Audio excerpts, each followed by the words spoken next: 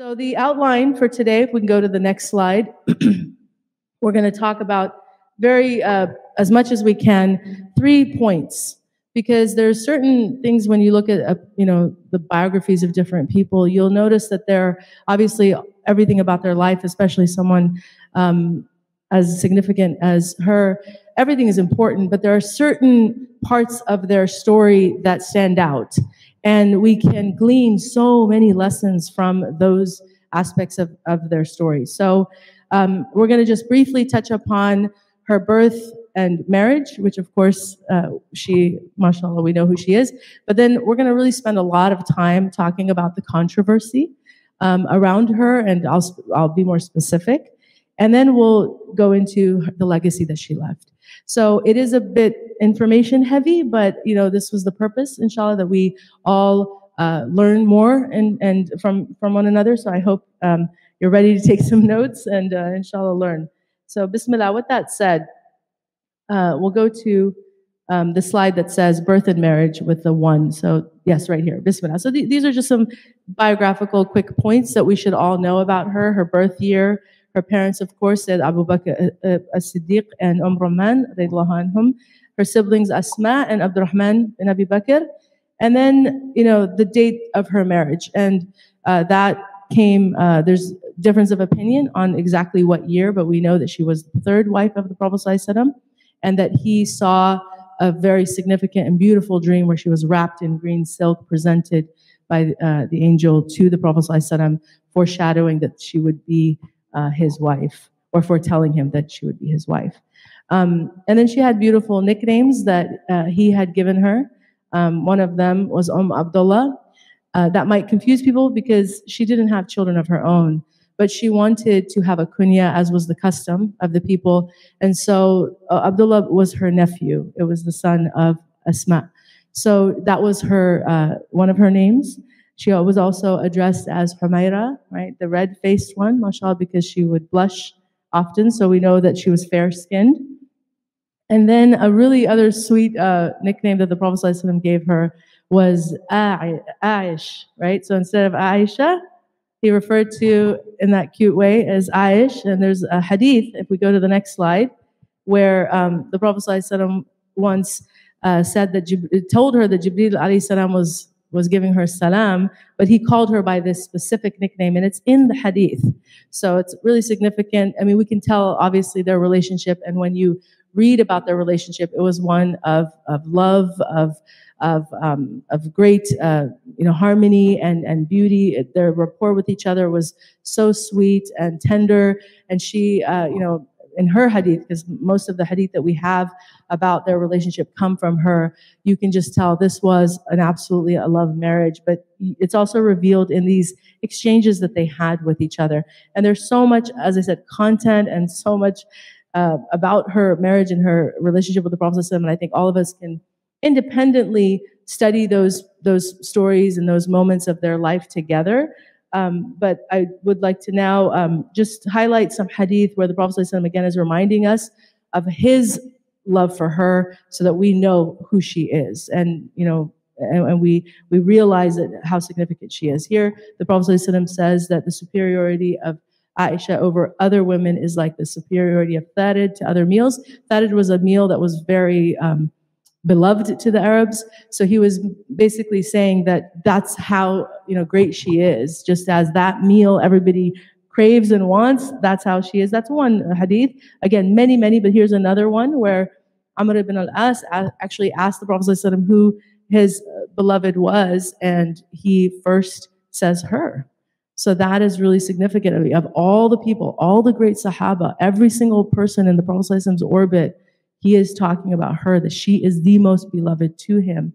And then he was, a lot of the Sahaba, when they would ask these questions of the Prophet ﷺ, because he had the power of making everyone feel loved, right? That was one of his many virtues, is that if you were in his company, you felt like you were the most important person to him. So there are really many hadith where some of the Sahaba would ask him, because they were like, yes, I'm going to be number 1 on the list. And there's another funny one, I don't remember who the Sahabi was, but the Prophet kept naming all these other people, and at a certain point he was like, okay, I'm done, because he wasn't on the list. But of course, mashallah, he wasn't where he thought he was. But that speaks to the power of being able to really hold space with people with that type of emotional intelligence, that they feel loved by you, even if your heart is divided in other areas. That we learn from the Prophet ﷺ that everybody should be treated with that level of respect and significance and validation and care, that when they walk away from you, that they feel really loved by you, right? And that was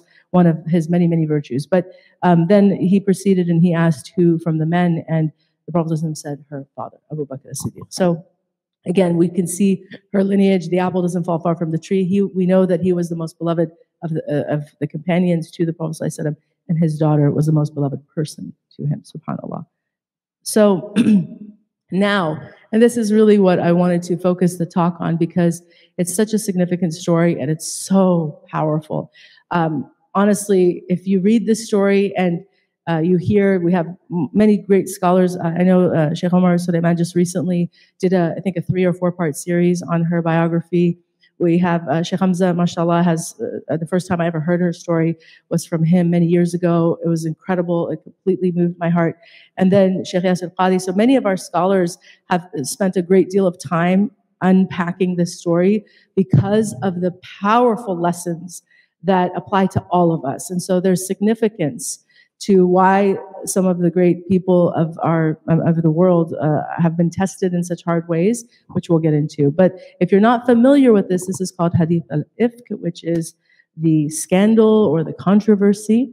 And so let's explore what this is. And we go to the next slide. So the Prophet ﷺ, whenever he would travel, he would draw lots so that he would choose from the lots who of his wives he would take with them.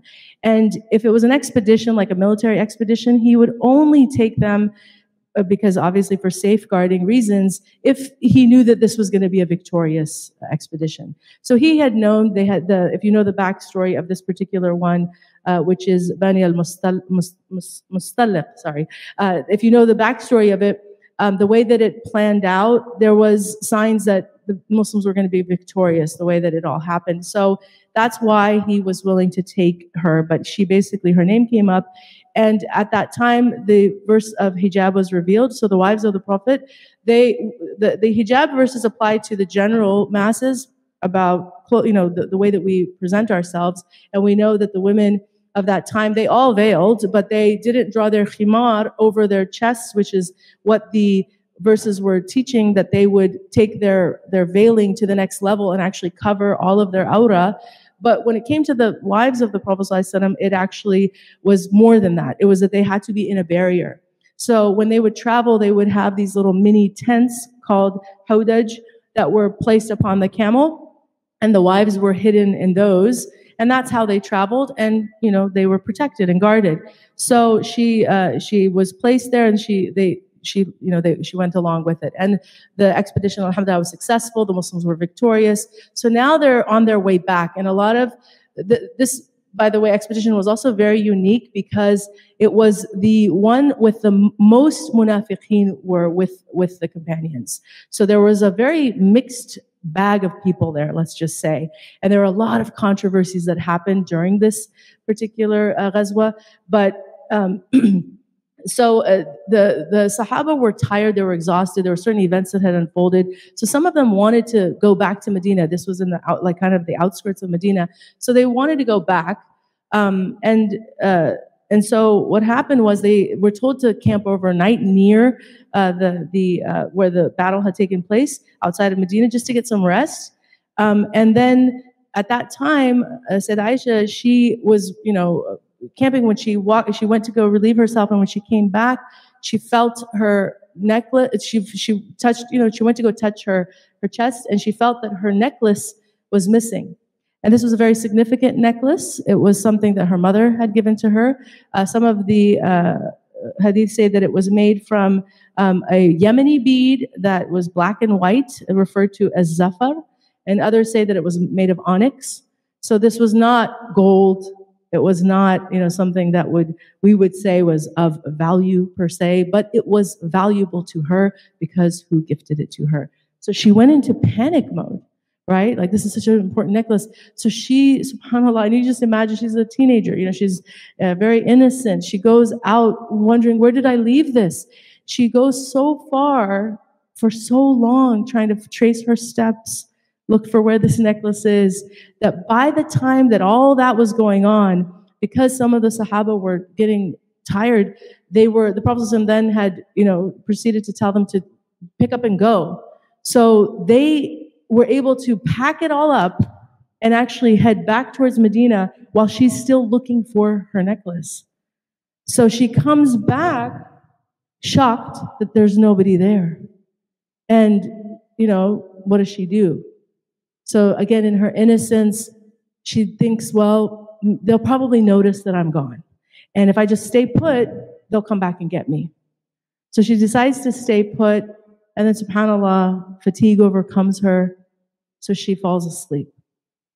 And she's sleeping, and at that point, she didn't have her face covered. She's by herself.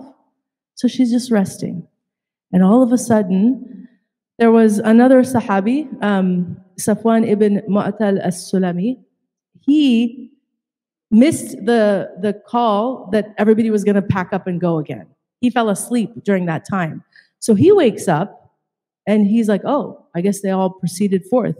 So he decides to get going when he comes across a figure lying. And because he had seen her before the verse of hijab was revealed, he immediately knew who she was.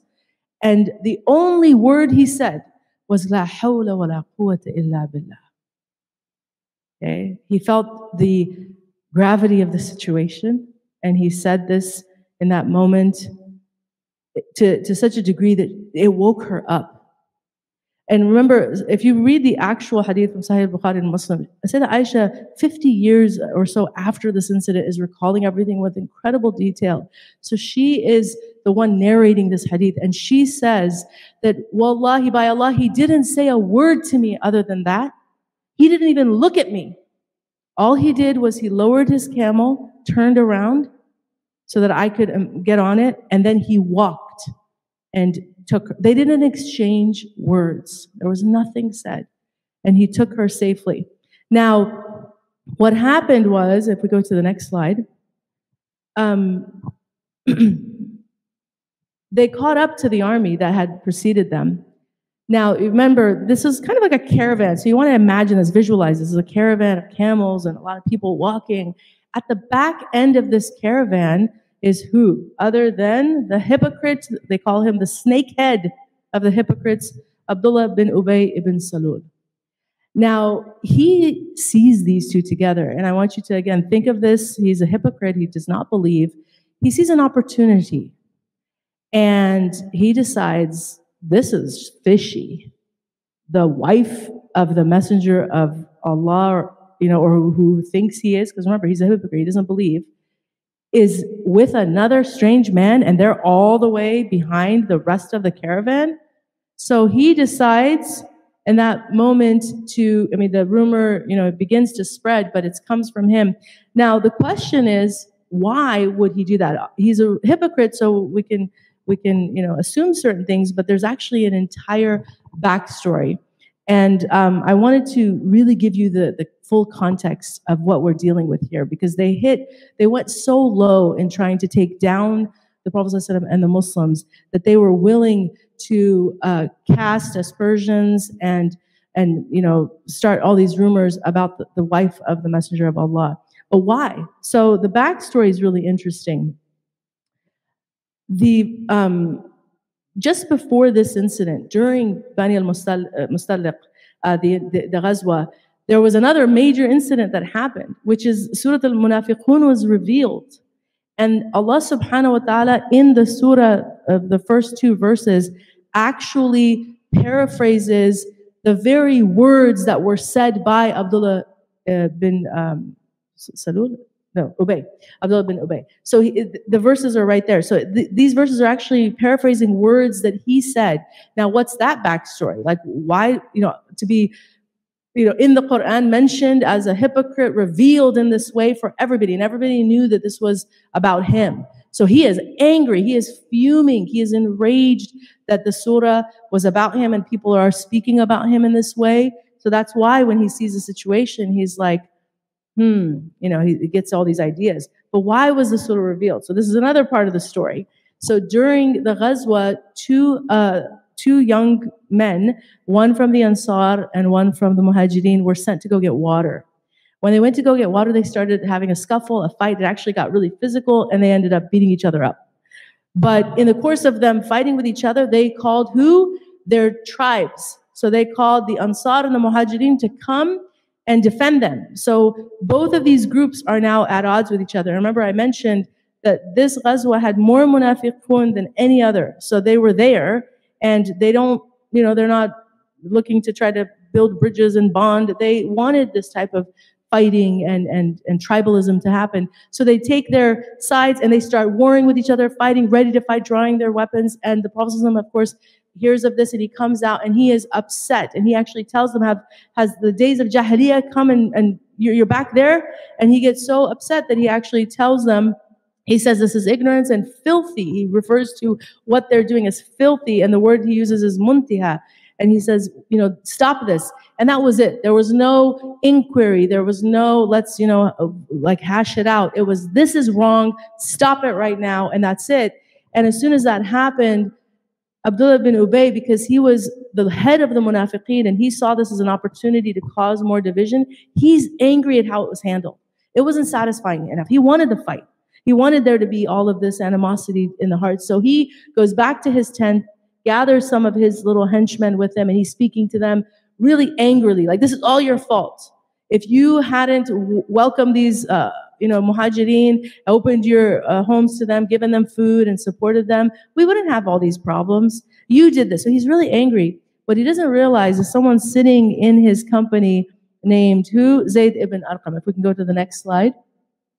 So Zayd ibn Arqam was there, and he's a believer. So he's sitting there listening, going, what is this man talking about? He's completely inciting all of these people against the Muslims, against the Prophet ﷺ. He's speaking really in low terms. So he's very upset, and he feels compelled to go to report to his uncle. His uncle then takes him to the Prophet ﷺ.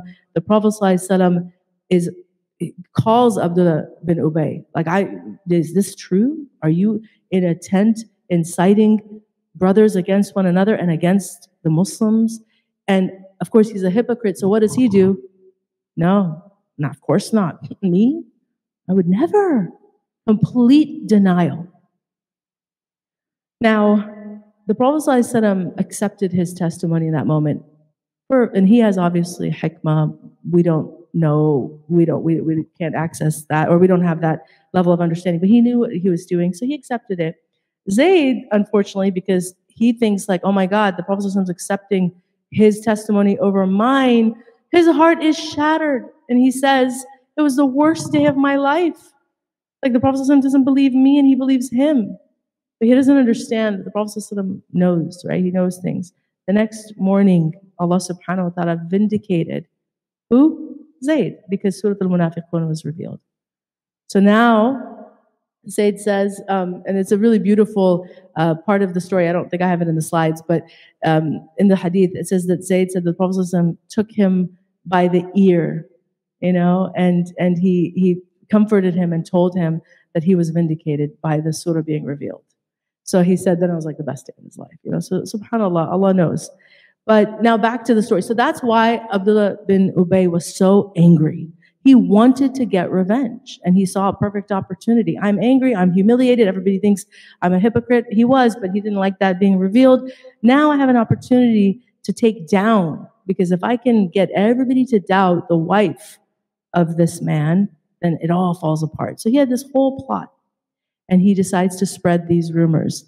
Now, Aisha radiallahu anha, independent of all of this that's going on, she became ill. She became very ill. Poor thing. She was like so sick, fever, everything. For 1 month, she's sick, and all of this controversy is spreading. It's spreading to the hypocrites, obviously, they love it. It's spreading to even some of the believers who are kind of like, they don't know what to do with this information because it's so compelling. Maybe there's truth to it, maybe there's not.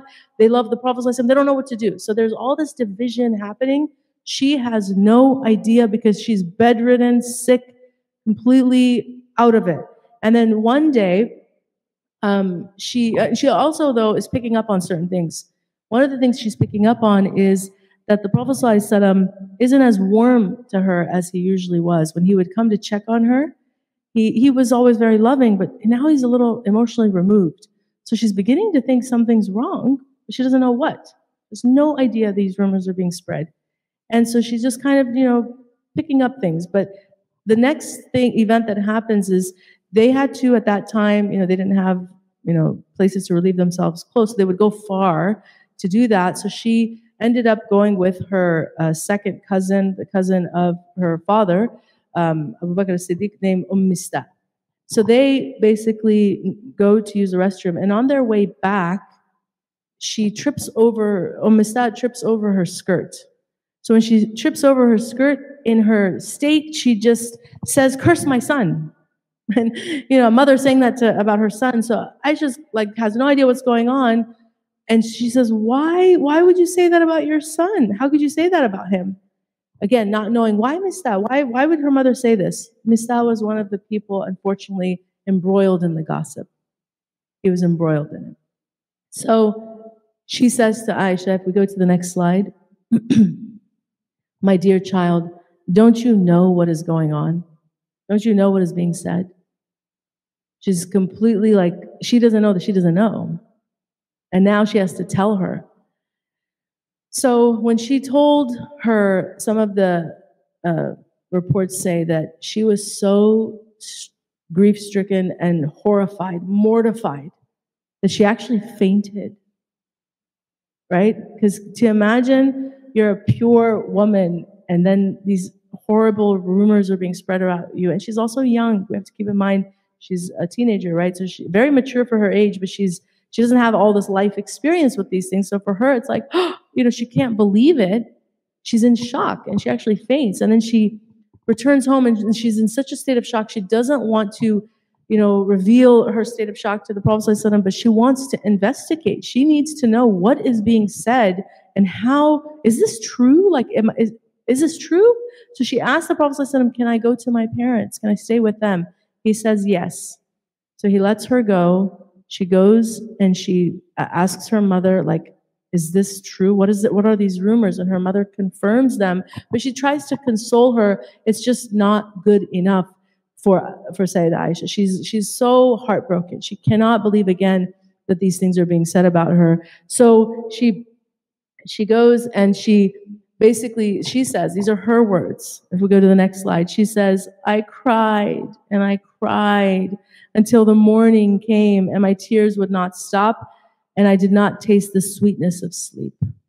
She spent that whole night crying, not sleeping for even a moment, because this is her life, this is her name, her reputation, everything. She can't believe it. Now, who are the people that are involved in this rumor mongering that's going on? We talked about Abdullah ibn Ubay, but he had other people. Mista, which was her second cousin.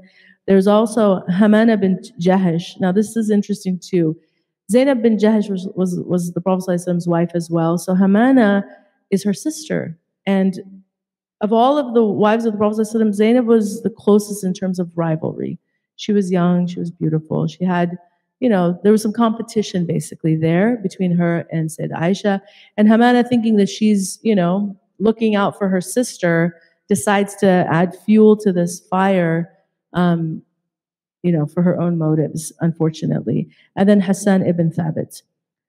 Now, there are others that were also, so those are the people who were embroiled in the gossip. There were others who defended, when they heard about this, they were like, no way.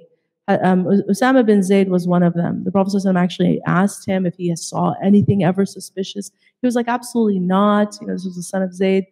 And then Ali radiallahu anh said, Ali radiallahu anh, he kind of has a very vague answer, because again, we have to keep in mind, when you don't know all the answers, some people rely on their convictions, other people rely on being neutral. So he was kind of neutral, and he was more interested in seeking to protect the Prophet ﷺ. So he just says to the Prophet ﷺ, why don't you ask Barira, who was, she was actually freed by Sayyidah Aisha. She was a slave, she was freed by her, but she opted, because she loved Sayyidah Aisha so much, she wanted to be her maidservant. So she still, served her in that way as a free woman. But she loved her, and she said, absolutely not. So she completely confessed her innocence. She said, the only thing I've ever seen her do is she would fall asleep when she was kneading dough, and then the goats would come and eat the dough. That's all I can complain about her. That's it. But nothing else that would be this, to say, indicate her character had any flaw. So they came to her defense. And Sayyidah Aisha, of course, is hearing all of these things, but the pain is so overwhelming to her that she just continued to cry. She became actually more violently sick after this rumor was shared with her. She was already sick for a month, but now she became violently sick. And she said, I continued to cry that day and my tears would not stop until I thought my liver would burst open. SubhanAllah. And also, this is a really beautiful point, and I brought it up just because I think it's a really great model of how we share space with people who are going through things that we cannot understand. One of the women of the Ansar just came, asked permission to enter, and all she did was sit and cry with her. So sometimes that's what people need. They don't need lessons and lectures and advice given to them when they're falling apart. They just need you to tell them, I am so sorry that you're going through this. I want to take your pain. I want to share your pain. And that's empathy. That is empathy. So it's really beautiful. But some of the, again, reports say that she became, it's just to imagine this happening to her is really difficult. She became so sick, her hair fell out.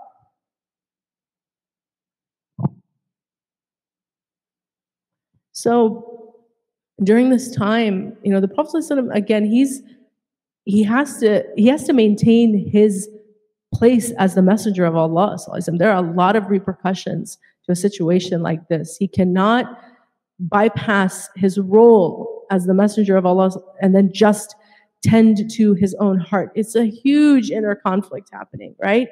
He knows who she is. He loves her. He can't handle that these things are being said about her. But at the same time, there's just too many ramifications that he has to think about. So he starts to, again, he comes in the room with her at one point and he praises Allah subhanahu wa ta'ala. He says, Amma ba'd. This is all mentioned in the report from Sayyidah Aisha.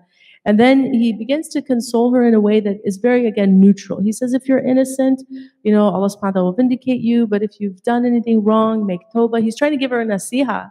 And she's just like stunned. Because from her angle, you actually think this is true, or maybe you think it's true. Her heart just cannot handle the idea that there would be even a little tiny atom's weight of doubt in his heart, that she just looks to her parents. And it's like, because, she's with her parents at this point. Like, can you please answer him? She asked her mother, and they're just like, we have no idea what to say. This is the messenger of Allah. How can we possibly respond to him in the sense of like, advocating against him in a way? That's what she was seeking, like, be my advocate. So her mother's like, I don't know what to say. And then she turns to her father, I don't know what to say. Both of them completely silenced by this situation. And at that point, she, in the narration, it's really beautiful. She's again so overwhelmed by emotions that she's a hafidha. At a certain point, she completed her hifz. She had this Surah Yusuf memorized. She couldn't remember Sayyidina Yaqub's name, so she called him Abu Yusuf. And she said, then all I can do is say what Abu Yusuf said, right? Which is فَصَبُّرْ جَمِيلًا وَاللَّهُ الْمُسْتَعَانُ عَلَى مَا تَصْبِقُونَ. So patience is most fitting, and Allah is the one who sought help against that which you described. And she says later in the narration that she was memorizing, she knew it, but she just couldn't even think of Yaqub alayhi salam's name, so she just called him Abu Yusuf, just to show you her state. Like, her mind is just all over the place because she can't believe that she has to say this. But subhanAllah, she had the most perfect response, right? And at that point, If you go to the next slide, she says, after saying this, I turned my face. So she actually was laying in bed because she's still sick. She says these words. Her mother, her father, and her husband are standing there, all of them watching this unfold, this scene unfold, where she says these words and then turns her back to all of them. This was not an act of A'udhu Billah, we don't look at that and say, oh, that was disrespectful. No, A'udhu Billah, never should we ever speak of our, of our mother in this way. What she was doing was basically drawing a line that I need Allah and Allah only right now in this moment. Right? That's all I just need my Lord. So that was her way of doing that by turning her heart away from them towards Allah subhanahu wa ta'ala. And these are her words. She says, I knew Allah would eventually reveal my chastity, honesty. Perhaps maybe through a dream of the Prophet ﷺ. She knew, she has full confidence that Allah is going to vindicate her. But she said, I never in my wildest dream thought that Allah subhanahu wa ta'ala would reveal Qur'an to vindicate me. Subhanallah. This is our Lord. Because she completely surrendered to Him and called on Him. This is you and me at this point. And right then and there, remember when the Prophet ﷺ received revelation, the signs were very obvious. This weight would overcome him, beads of sweat would form on his forehead. You could tell what was happening if you were there with him. So that in that moment that she's just like, I have nobody but Allah.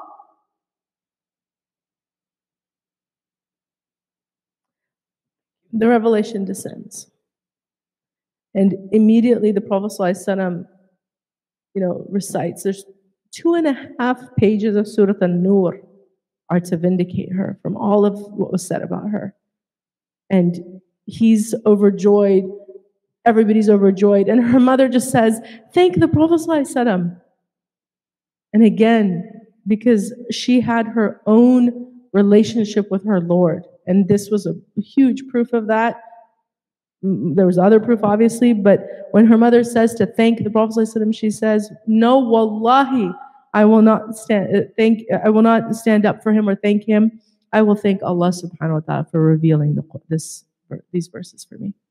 So she was, again, reiterating her conviction and her relationship with her Lord in this moment, subhanAllah. Again, the story is just so multi-layered, so powerful. I'm giving you the best summary that I could come up with, but the lessons that we learn from this, there are books written about this hadith al-ifk. Some of the scholars say there are over 80 or more specific lessons that you can get from this story. So I've just compiled a few just so that we understand, again, how much this incident, although it seems so horrific on one hand, why, sometimes we don't understand things. It's why did she have to endure that? But then on the other hand, when you see from, a societal perspective, right? Because we have to, interact with each other as human beings. There are events that are going to happen throughout, the world that need, a way to process them or deal with them.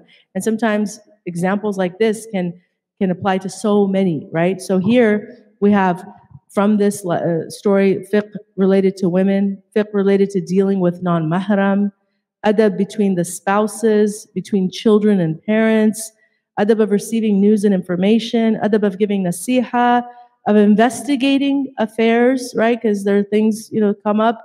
There are steps to this, guarding the tongue against backbiting, the evils of suspicion, spying, curiosity, the process of repentance, the rights due to other Muslims, and the significance of what really tawakkul and surrender to Allah subhanahu wa ta'ala means. So this is, and much, much more. This is just, again, a short list. But I wanted to take a moment to highlight specific things on a practical level that I think all of us can take from this story. First and foremost, this is a hadith everybody should memorize. If you don't know it, please make it your goal to memorize it. Take out your phone, take a snapshot of the slide. Feel free to do that for all the slides, but memorize this hadith and live by this hadith. Inshallah, you will have success. Min husni islam al-mar'i tarkuhu ma la ya'ni. Beautiful, super short, concise Powerful. Beautiful Islam entails minding one's own business. Imagine how much healthier our society and our world would be if everybody minded their own business, stayed in their own lane. When you hear about someone going through something, whether it's a marital issue or a problem with their children, don't inquire. It's not your business. You don't have the right to know people's private information. And don't delude yourself to be like, oh, I'm concerned. If you're concerned, go to the prayer rug. Go make dua. Go give sadaqah on their behalf. But you wanting to know the details just speaks to you wanting to inject yourself in another person's life for whatever reason. But it's not our way. We mind our own business. Very important. Another one. إِيَّاكُمْ وَالظَّنَّ فَإِنَّ الظَّنَّ أَكْذَبُ الْحَدِيثِ. Another very important rule to live by. Beware of suspicion, for it is the most deceitful of thought. Don't become a suspicious person. And we live in the age of social media where a lot of private information is shared or implied or somehow alluded to. And so sometimes you go down a rabbit's hole because you want to know, ooh, someone went on vacation. I wonder where, right? Let me go down and check their Instagram stories and their posts and see if they've shared something. Why? Did you mind your own business? No. And now you're suspicious because you want to know, ooh, who went with them? Where did they go? It's just all a waste of your time, right? And this is how shaitan uses our vulnerabilities against us. The next one, أكثر خطايا ابن آدم في لسانه. The majority of man's sins emanate from his tongue. We know from this hadith and others that the two reasons why more people are in hellfire are because of what they do between their lips and with their private parts. That is a hadith. So we have to take our words seriously, right? What we say, how we say it, what we don't say, all of that can be applied. But in this case, sinfulness that emanates from the tongue, it's one of the inroads of the tongue. We have to be very, very watchful over that. And that's why I just I teach, so alhamdulillah, I was with a group of students these past few days, and we've been talking about preparation for Ramadan. And one of the advice I have for myself and for all of us, inshallah, is to really try to practice more silence in as much as you can. Like really make it a goal. Like I'm just going to try to take a vow of silence. The Buddhists and other people do this as a spiritual practice. But imagine if we did that, because when you do that, you actually start to pay attention to your thoughts. And when you pay attention to your thoughts, then you'll be like, whoa, this is what I end up thinking about all the time? What a waste of time. And inshallah, it'll change from there. كَفَى بِالْمَرْءِ كَذِبًا أَن يُحَدِّثْ بِكُلِّ مَا سَمِعَ. This is another very powerful hadith. A person has done enough wrong in his life if he simply repeats everything he hears. We have to have a better system of vetting information. Again, just because someone says something, always ask. When it comes to religious knowledge, you should always ask for citations. That's why, alhamdulillah, my teacher and our teachers always taught us, cite your sources. Don't just speak from yourself. Sometimes people speak from themselves, and we live in an age of social media where there are a lot of people who presume to have knowledge and presume to be authorities on religion, literally speaking from their nafs. There's no valid proofs that they use. They just have opinions to share. There are a lot of opinions that are shared, and they're packaged as nasiha, counsel, it's good advice. But if they don't cite their sources and they don't give credible explanation of what they're coming from, just know that it's from their nafs. And then if you repeat that to other people, guess what you're doing? You're contributing to the spread of misinformation. So you want to be very careful to make sure that when people speak, who are their teachers? Where did they learn from? What are their citations? Like what sources are they learning from? All of this will help you. But in the broader scheme, just in general, don't just repeat things because you hear them. Be mindful. And then, لا يدخل الجنة قاتت, right? The talebearer will not enter paradise. And the gossip monger will not enter paradise. Very important reminders for all of us. If we engage in these types of things, we are literally barring ourselves from paradise. Who would do that willingly and knowingly? Well, these warnings are given to us so that we catch ourselves and that we make better choices and decisions, right? And I have, sorry, I'm just going to pull up something quickly on my notes here because related to this particular one, if you give me a moment. Bismillah. this is in this context. So it's mentioned one day that Abu Ayyub al-Ansari's wife came home and said to him, this is actually related to the hadith al-ifk. Have you heard? And she did not even mention the slander. But Abu Ayyub became angry and said, how can we speak about such a thing? Glory be to you, our Lord. This is heinous slander. So because he had this beautiful reaction, like how could we even think this and how could we spread this? There was no names mentioned, nothing, right? Allah revealed in Surah An-Nur, quoting Abu Ayyub al-Ansari as a good example, even though he said this in the privacy of his house. Allah subhanahu wa ta'ala actually repeated the same words that Abu Ayyub al-Ansari said. He said, if only you had said upon hearing it, the slander, how can we speak about such a thing?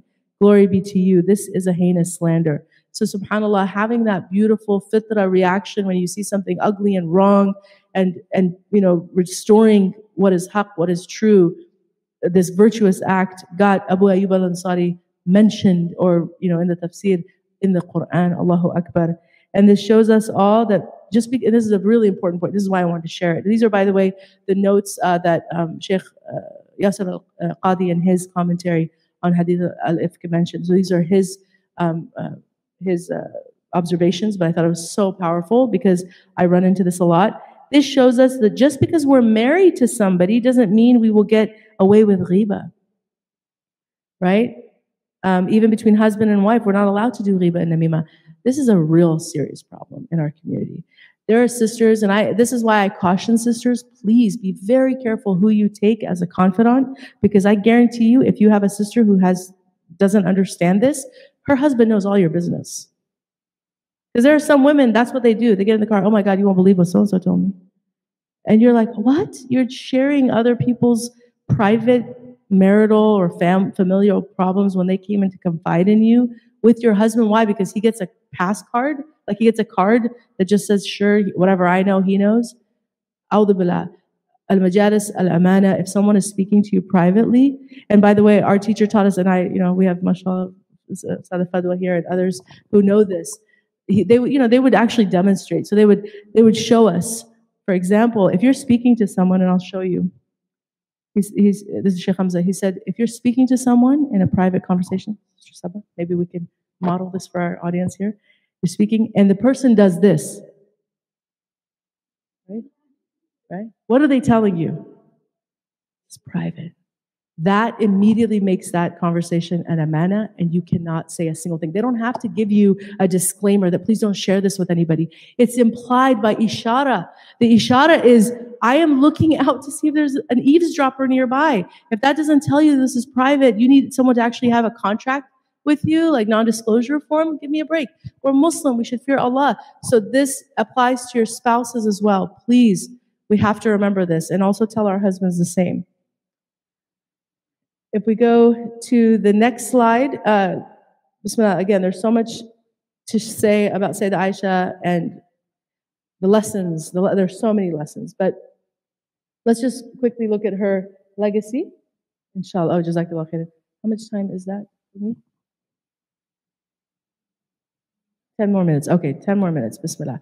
Okay, so if we go to the slide that says legacy, just so that we understand, again, who she is, Ya Allah.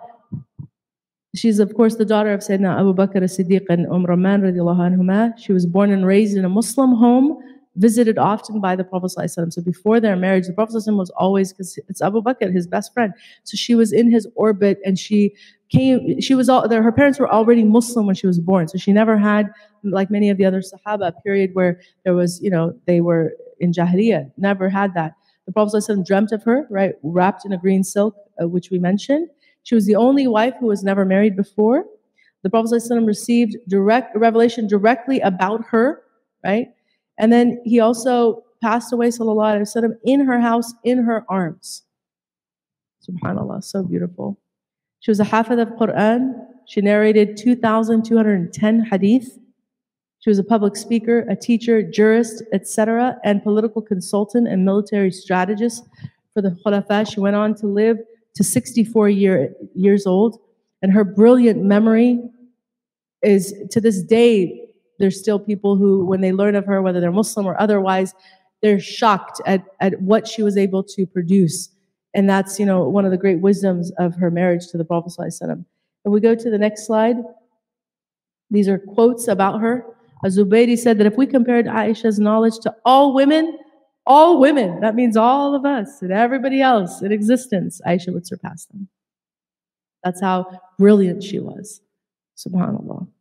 And then this is another beautiful quote. I have never seen anyone who could have knowledge of an ayah, an obligatory act, a sunnah act, poetry, history, lineage, judgment, or medicine better than Aisha radiallahu anha. I once asked her, okay, like he understood a lot of the religious stuff, but he was puzzled by medicine. Like medicine too? Is there any subject that you haven't mastered? How did you learn it, aunt? And she answered, when I was sick, the Prophet ﷺ would prescribe treatments for me as he did when the people became ill. I also learned from the people prescribing the treatment to each other. So she was always a learner. And this is also another really important part of her life that all of us can. She was a lifelong learner. She didn't just stop learning. Sometimes we think, oh, I'm not a student anymore because I'm a mom, as if you've changed, direction and now you don't need to learn.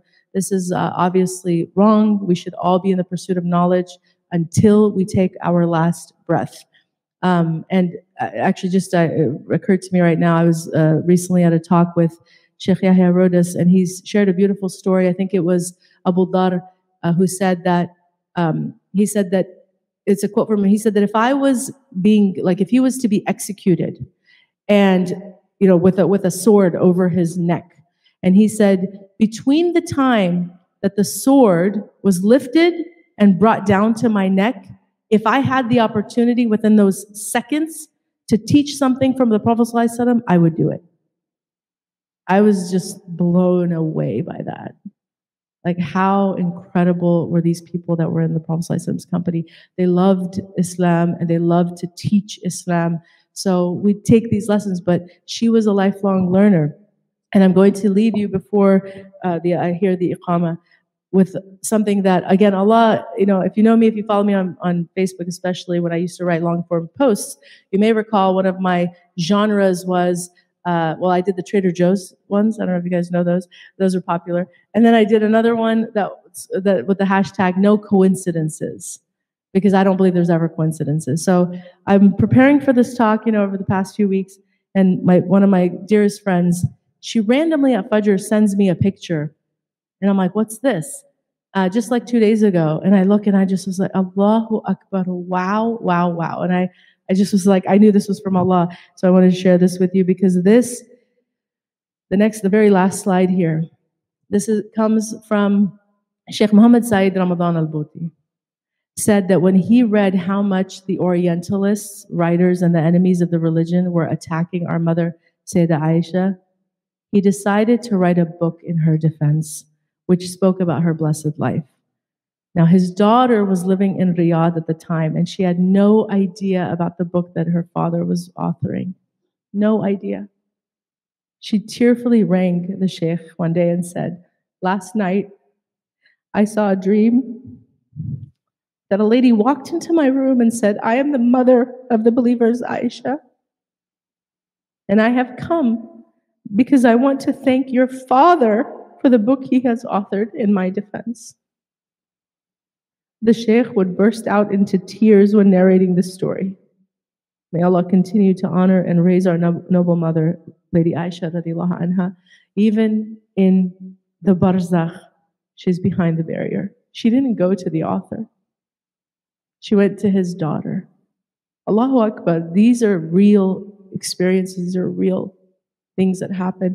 And it just as a testimony of her greatness, subhanAllah. So we should love her. We should try our best to emulate her in every way, which is a tall order. But we should absolutely know her. And I pray that Allah subhanahu wa ta'ala, inshallah, increases our love for her and that we get all the opportunity to meet her and to kiss her hands and to thank her.